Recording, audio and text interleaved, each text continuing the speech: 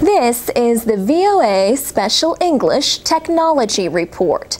Sony officials held a news conference in early May in Tokyo. They apologized for the theft of personal information from millions of users of the company's online services. Hackers targeted Sony's PlayStation Network, Sony Online Entertainment, and Curiosity Music Systems. In all, Sony says information may have been stolen from more than 100 million accounts. The data includes information like names, addresses, phone numbers, and birth dates. In some cases, even credit and debit card numbers may have been stolen. The United States Federal Bureau of Investigation is looking into the cyber attacks. Sony shut down its PlayStation Network on April 20th. The company is being criticized for not telling its users about the stolen information until a week later. Sony has also been criticized for not making its accounts more secure by encrypting the data. Sony officials say they have now taken steps to improve security.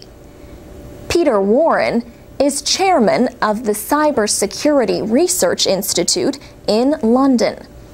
His group studies technology crimes and their effects on our computer-dependent world. Mr. Warren points out that what happened at Sony is not rare. We've seen a number of very large companies that have suffered some tremendously embarrassing losses of data. The problem, he says, is that there is far more interest in developing technology than in keeping it safe. As he puts it, lots and lots of people are being allowed to connect a lot of technology up before it's really been particularly well tested. Peter Warren also points out that many people have a false sense of security online. On the internet, he says, they seem to be so blindly trusting of anybody and of any website, no matter how suspicious it may look. His message to users is simple. Try to be more careful on websites. He says the internet is just like any other street, and there are some twists and turns that can take you into some very, very unsavory places.